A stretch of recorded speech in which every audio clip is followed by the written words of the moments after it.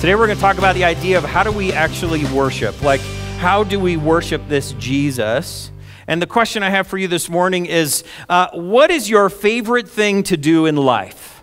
What is your ultimate favorite thing to do? Some of you are golfers and you love to play golf. Some of you are swimmers and you like the water. Some people like boats. Some people love vacations. Some people just love family and they just want to sit with family and watch TV. Other people love to go RVing or camping. Or what's your favorite thing to do? Maybe your favorite thing is making money so you can go do some other things. Maybe some of you can't make money and you're just stuck, with what you don't have, and so you make more investment in family and in the people that are around you. Some of you love to play cards and play games and just sit around and be with folks. Some of you love music, and music just drives your soul. So the question is, what is your most favorite thing to do? And the reason I ask that question is because that could be the thing that you worship. That's called worship. Is when you love something, when you pour your heart and soul and your life absolutely into it, that's worship of that thing. The question for us who believe in God, that have a faith dynamic in our life is, do we put our worship in Jesus or do we put it in other things? Today I want to ask the question, how do we worship? Where does it come from and how does it work in our life? One of the things I want to talk about is this idea that Jesus coming into Jerusalem on this donkey was the very pivotal key to God's whole plan. This was the hub of the wheel. This is now the full culmination of Jesus' life, and it's the beginning of Jesus now starting his death. Let me back up the train a little bit. Do you remember when Jesus was born? And I don't know if any of you were there, but when he was born, what happened? His mom and dad were refugees. They actually had to go and escape and go to Egypt. And they probably rode on an animal to get there.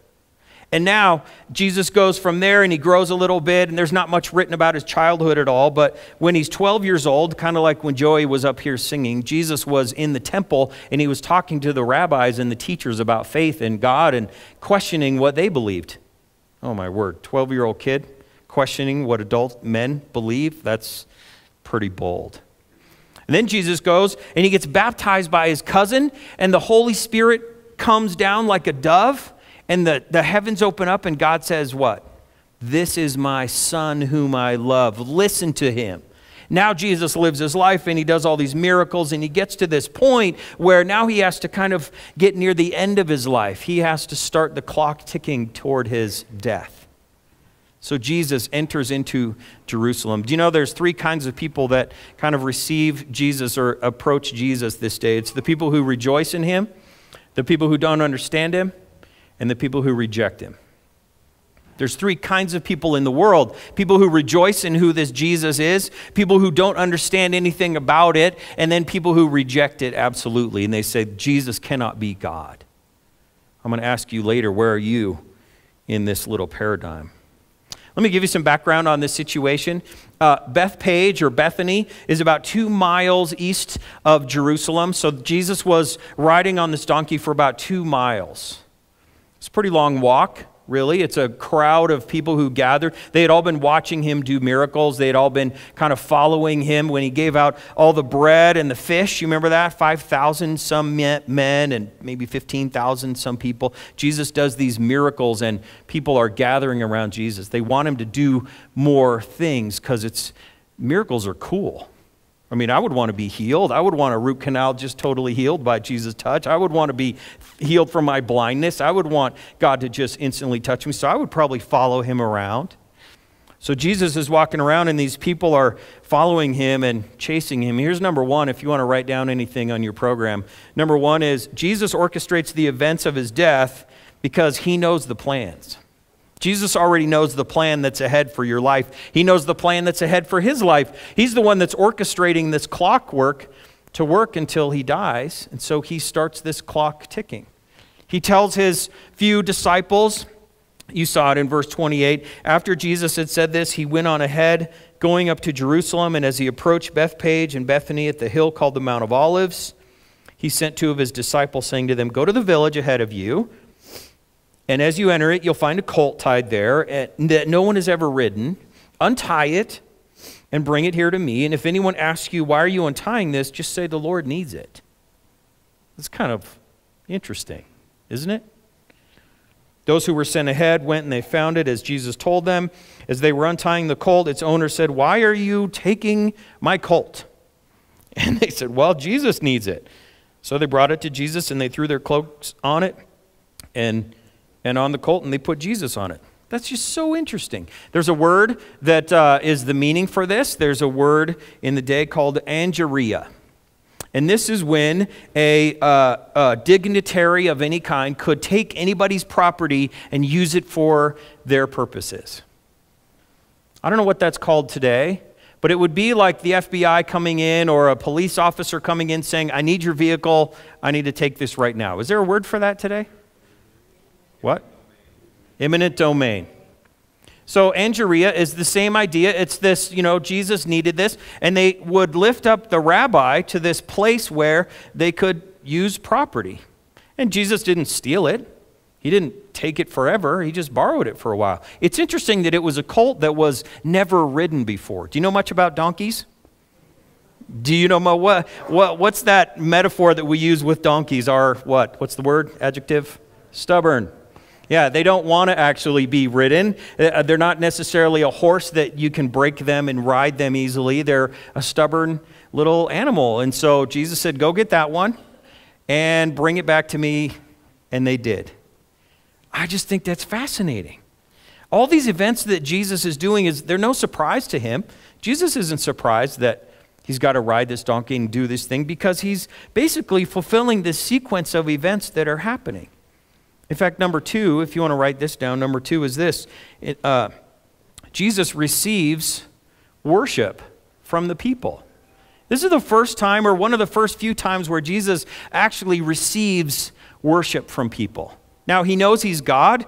He knows that he does miracles. He knows that he communes with the Father, and him and God are in this relationship that's a very close-knit relationship. Jesus spends all night sometimes praying to God and gets words from his Father, and he speaks words of truth. And there's a few times where people actually worship Jesus, and he receives it. Do you know that most other things don't receive worship? When I go hit golf balls, the golf balls are not like receiving my worship. Does that make sense? When I go fishing, the fish aren't really glad that I yank them out of their environment. They're not receiving worship. When I go, I enjoy driving. When I'm driving and just like going through the mountains, and my car doesn't give a flip about what I'm doing. Do you understand this? The money that I try to make, the pleasure that I try to find when I'm watching TV, when I'm soaking in that show that I just love because it speaks to my heart, that This Is Us show that we watched last fall. That show doesn't care that I'm watching it. It doesn't receive my worship. Do you know that most things in creation don't receive your worship? They don't care. But Jesus receives our worship. That's a big deal. Do you know that all the false religions, those gods, don't receive worship? Do you know Muhammad is dead? Do you know that the Jehovah's Witness, Jehovah God, their God is not the true God, and he doesn't receive worship? Do you know that all of these other false gods are just like this wooden chair? They're just inanimate objects. They're just things. But Jesus receives our worship. This is a big deal. In fact, in verse 36 and 7, it says this. As he went along, people spread their cloaks on the road, and when they came near the place where the road goes, down the Mount of Olives, the whole crowd of disciples began joyfully to praise God in a loud voice for all the miracles they had seen.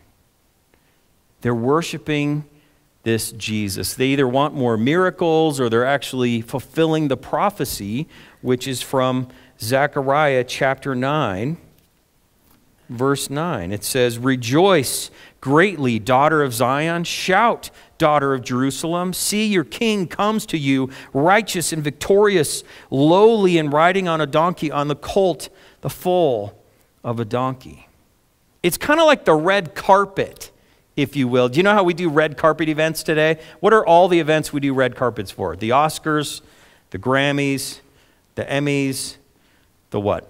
The Country Music Awards, all these things, right? And so all these shows, we throw red carpet out. People prepare all this stuff. It's this picture of how we sort of prepare for the celebrities to come into town.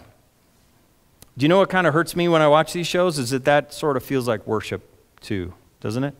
And it's like, oh, we worship these celebrities, these people who have made it in their life. But I haven't made it. I'm just lowly me, but I'll lift them up. Isn't that kind of how you feel when you're watching this red carpet shows? But Jesus receives worship because he is worthy of our worship, worthy of our praise. You know, the thing that strikes me in this is that this donkey, this little animal, let Jesus ride on him, and he was worshiping Jesus too. Because all creation worships Jesus. Did you know this? As Jesus comes into this area, the triumphal entry, this humble animal, this little beast, submits himself to be ridden on. Unlike most donkeys, like this kid trying to pull a donkey into church for their Easter service, most donkeys are resistant to actually, what humans want to do. But basically, Jesus is riding on this humble donkey. Do you know why he rides on a donkey? You may have heard this before too, is he doesn't ride in on a gigantic, huge, white stallion horse. Do you know why? Because he's not the kind of reigning king that the people wanted him to be. He wasn't going to come over and take over Rome. He wasn't going to overthrow the government. He wasn't going to draw his sword and ride up to Caesar and kill him. He wasn't going to overthrow the government. He was actually humbly receiving worship and coming as the Lord's anointed. And there's a reason that they put the branches down on the road before him. Do you know this reason? Most times when it was the Feast of Tabernacles, they would raise these branches and wave them around because they were, during the Jewish history, they were worshiping and they were looking for the idea of the end times to come. But this wasn't the Feast of Tabernacles time in the Jewish calendar. This was Passover. Remember what Passover is? From the days of Egypt, the days when all of Israel was released to go across the Red Sea on the dry ground. And this was the time where the Holy Spirit passed over Egypt. And if they didn't have blood on their doorpost, the firstborn would die, which is a picture of Jesus coming to die. But so this was Passover week. So they're looking forward to their forgiveness of sins. They're waving these branches because Jesus is both. He is the Messiah looking forward to the end time, and he is also the one who would forgive and take away our sin. But not everybody likes Jesus. Kind of baffles my mind. Not everybody accepts Jesus. See, there were these Pharisees that were there that day, and they rejected Jesus' worship. They actually said to Jesus, hey, tell your disciples... it says some of the Pharisees in the crowd said to Jesus, hey, rebuke your disciples. Don't let them worship you. Because anybody worshiping you is like blasphemy. And what do you think you are, God? He's like, yeah. In fact, he says, if they become quiet, what? Even the stones are going to worship me. You know what that means? It's not those little troll stones from the Frozen movie, you know, how like they turn into stones and it's not those guys. It's actually all of creation comes and worships God the Father, worships this Jesus. Creation even knew better than the religious leaders knew.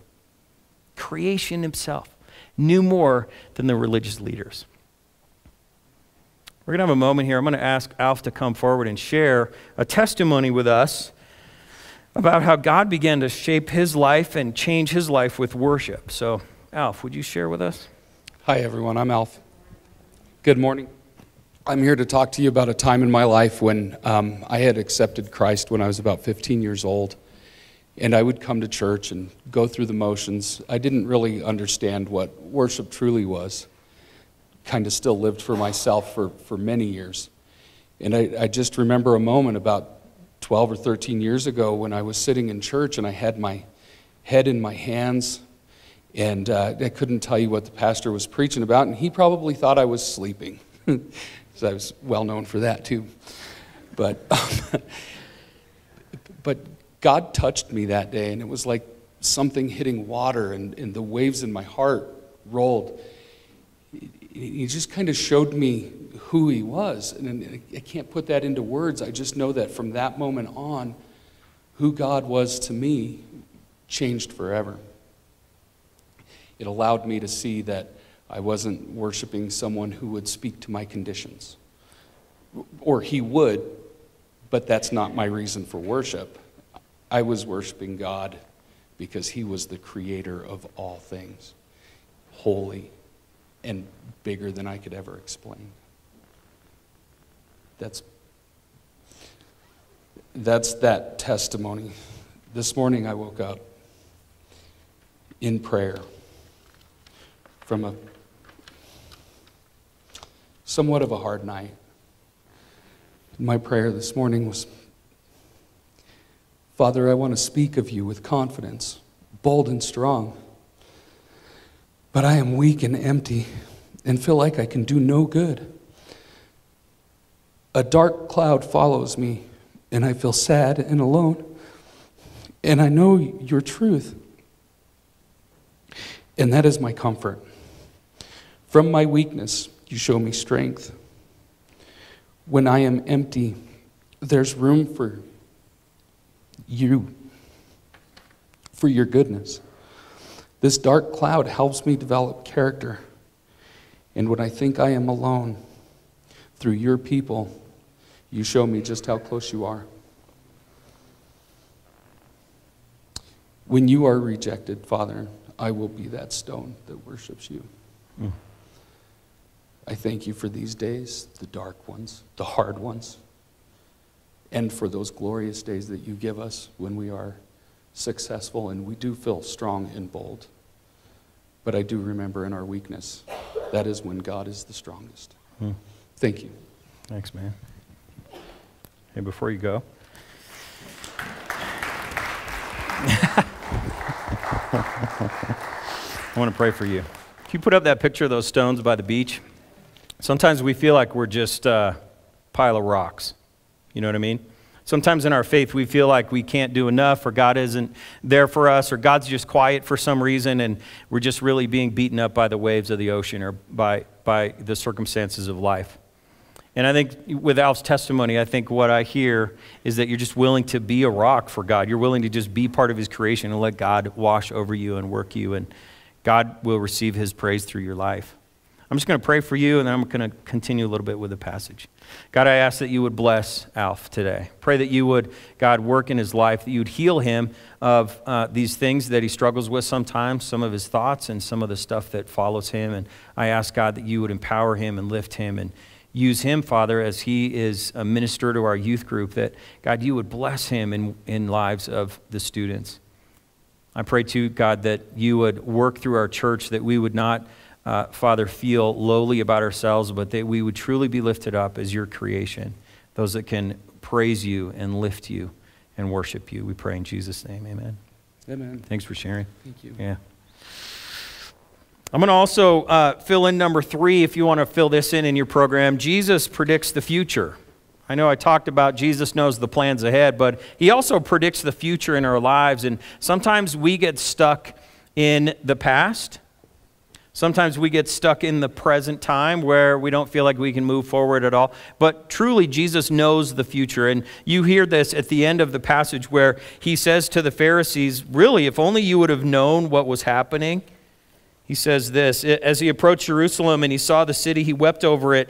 And he said, if you, even you, had only known on this day what would bring you peace, but now it's hidden from your eyes. Isn't that interesting? Jesus says, if you had only known. Are you ever in that place where you feel like, man, I just wish I knew more of what God was doing. If only I had known more of where God was going, I could trust him more. You know, there's a reason why God allows us to go through the struggle. I've preached on this before. God allows us to search for him, to seek him out more. And God isn't just silent because he's mean. He's not quiet just because he's trying to prove a point. He's actually wanting us to draw to him and linger with him and come closer to him. Although if you know the history of Israel, if you know the Bible at all, if you know at all what happened in AD 70, so about 35 years after Jesus said these words, Rome, in fact, Titus of Rome came and he overran the city. He besieged the city. He put a blockade, a siege around the whole city of Jerusalem. He knocked down the temple. He destroyed Israel's worship. And Jesus had said, you missed it. He said, I'm Jesus, I am God, I've come in the flesh to be with you, and you actually missed it. You're telling my disciples to reject me, to not worship me. You're actually missing the boat, is what he says. If only you would have seen through all the prophecies, through who I am, through the miracles, through all that I've done, you would worship God. But you missed it. And Israel was judged at that time for that. In fact, I read this week. The decision to reject Jesus is a fundamental violation of God's covenant trust. The decision to reject Jesus is a fundamental violation of God's covenant trust. There's a word in Psalm 136. It's the word hesed. Can you say that? Hesed. It's God's covenant loyalty, God's covenant faithfulness with his people. If you read Psalm 136, it says, God's loving kindness forever. It says that a number of times. Every time there's a sentence, it says, because of God's loving kindness forever. That's his hesed. That's his eternal faithfulness to us, his people. But he can only go so far. If we reject that, we reject God. God can be loving and gracious and kind, but we have to receive that. I love reading this because there's really two options in this passage. You either receive Jesus or reject Jesus. Either receive the God in your life who has come to be worshiped, and as we sing hosannas and praises to him, we come before him, or we reject him. Luke, the author, really gives no other option. And the question this morning for us is, do we receive Jesus in our life as the humble king, this king that comes with peace and goodness and kindness, or do we reject it and we expect God to be something else? Do you ever expect God to do more in your life than he's doing? Yeah, God, if only you would heal me from this certain disease. If you'd only take this pressure away from me. If only, God, you would take away this problem that I have, my marriage or my anxiety or my money or my family or my memories. And God doesn't take those away. Do you push God away because he doesn't just instantly heal you from things? Jesus says, come to me and worship me. I am a humble king. I want to walk into your life. So there's three options that I put on the board. How do we worship God? We can either, number one, rejoice in the Lord Jesus. We can worship him for who he truly is. Or we can sit and not truly understand and be neutral and try to just let it pass by and get by in our life. Or three, we can totally reject him outright and say, no, I don't want to be any part of this. Did you notice in the passage that Jesus doesn't try to convince the Jewish leaders to follow him? Did you notice that?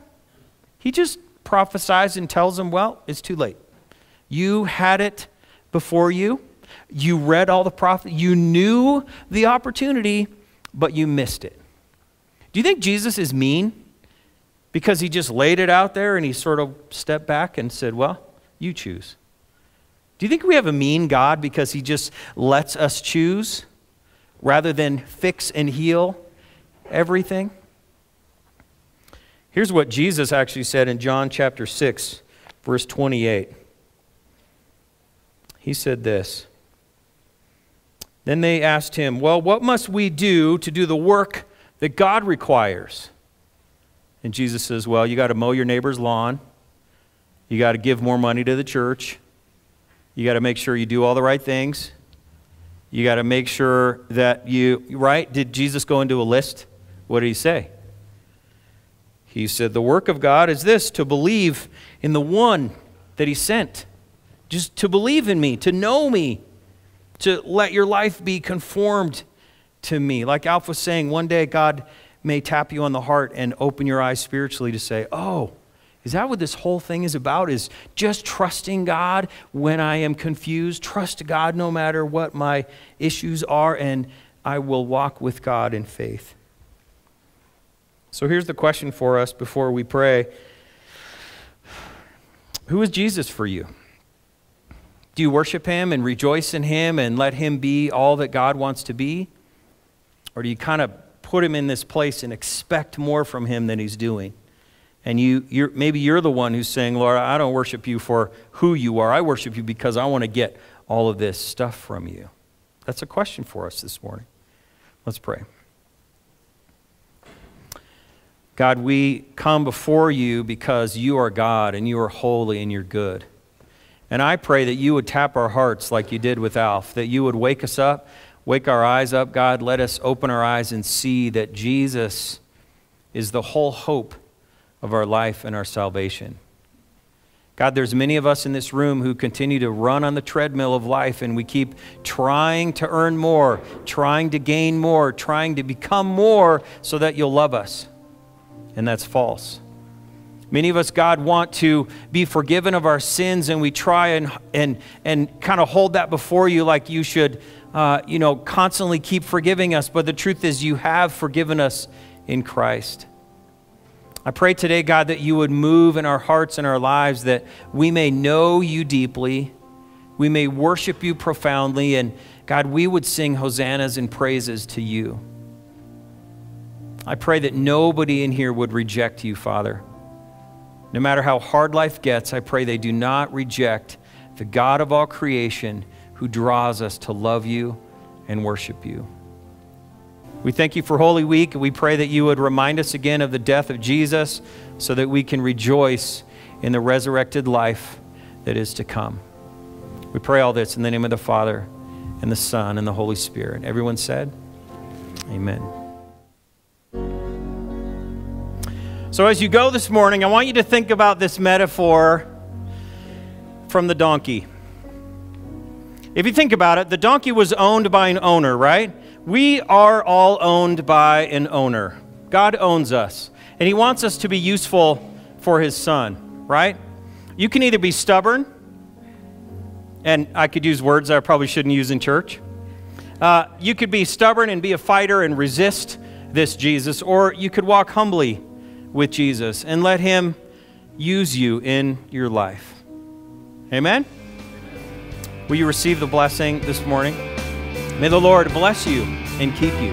May the Lord make his face to shine upon you and be gracious unto you. May the Lord lift up his countenance upon you and give you peace, both now and forevermore. Amen?